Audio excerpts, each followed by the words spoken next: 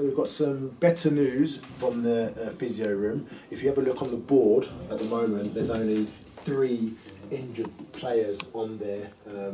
Will and Paul Kalambayi are 2 of them.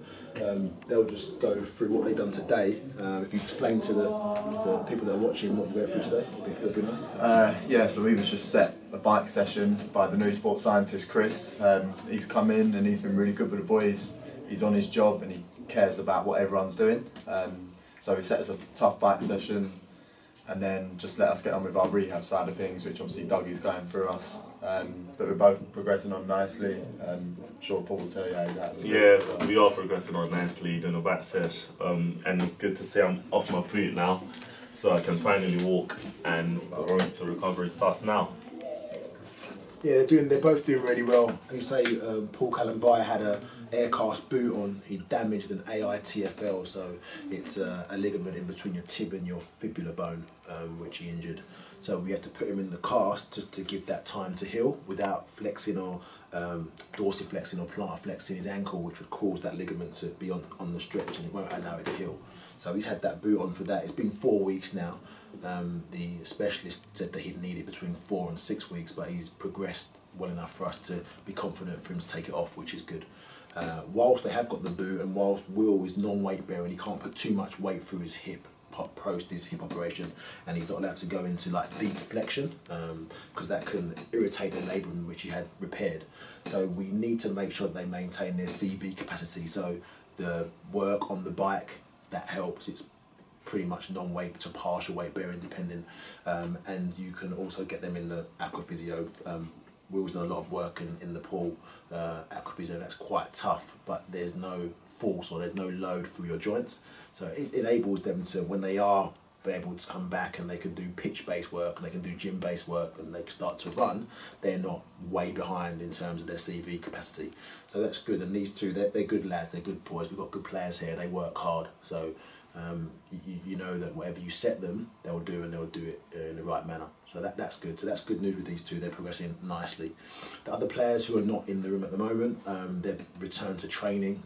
Anthony Wordsworth has returned to training. Kwesi Appiah, Ruben Collins has returned to training. Adam Roscoe as well. They've all returned to training, which is great news. So we've been able to take their faces off of the injured board and put them back over to the fit side. They're due to play 45 minutes of an under-23s game or a friendly or behind closed door game, ideally. And we like to, when people have been out for a period of time, just to gradually integrate them into their minutes. So they play 45 minutes of one game, 60 minutes of another game, possibly 75, 80 minutes of another, just to get them through. If the gaffer needs them, we know that they're able to join in and be part of the squad. Waggy came back and he trained last week and he was involved in the squad. Obviously it didn't end as planned, but he was at least able to be part of the squad and come on off the bench. So that's another body that we've got back. So we're getting players back. Unfortunately, it's a revolving door, so you'll get players that go out and you'll get players that come in. So we've got these boys that are getting fit. They're not fit yet and they've still got quite a way to go in their road to recovery. But we've spoke about those 5 players who have come back and they can now be added to the squad. Shane, all okay?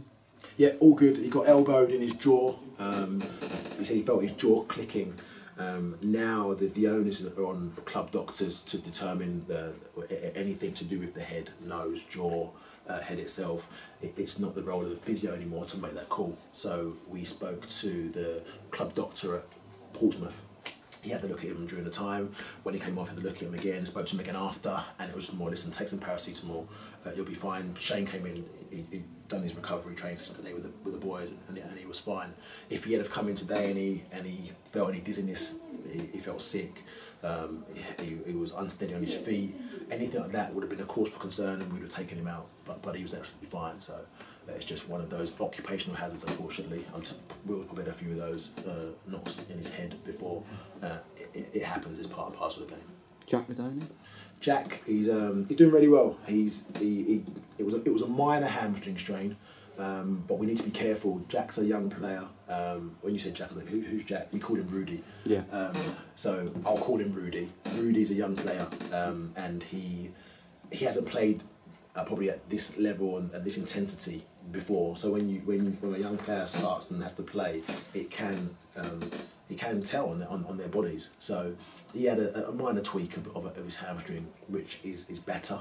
And today he went outside to do functional work outside. He'd been working hard last week in the gym, and we're just doing strengthening work, a lot of rehab in the gym, and some CV in the gym. And then he went for a jog last week. It was more at his own pace, just to get used to that again. And today he went outside working with Chris, as I mentioned before, our new sports scientist, putting him through his pace. He's done really well. So he's got a programme this week. I don't want to say when he'll be back, but he's looking good. So like I mentioned before, it's pretty much watch this space, have a look at the squads in the next couple of games, and you'll see when he's back. But he's doing well. We didn't want to put a date on Will. We've spoken to him in the past, but Paul Kalambayi, that is good to see him back there and out the boot. It's really good. Initially, we were thinking that Paul would be back around February, and he's definitely on target for that.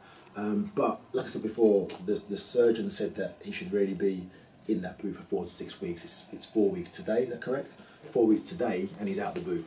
So these are both doing everything that you want from professional players, within looking after themselves, how they manage themselves outside of here. We're only here, say 4 hours of a day.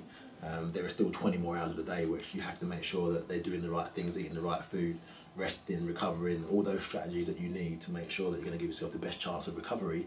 These players, they do that, and it's commendable to them. Nobody wants to be injured, nobody wants to be in here, but if you do all the right things, the likelihood is that the progression, as much as we want it to be accelerated, it will be accelerated, but it will be safe. So there's no point in bringing people back too soon if you've not done it in the correct manner. But these both do what you want outside of the club, which is really important. So they're doing really well. They're progressing as planned. If it's sooner, great. But we always say let's just stick to where we are, and if we get closer to that stage and it's a little bit earlier, brilliant. But let's not take risks, and let's just go off with how they feel. So they're doing really well. Absolutely. Thanks for the update, Dougie. No worries. Thank you.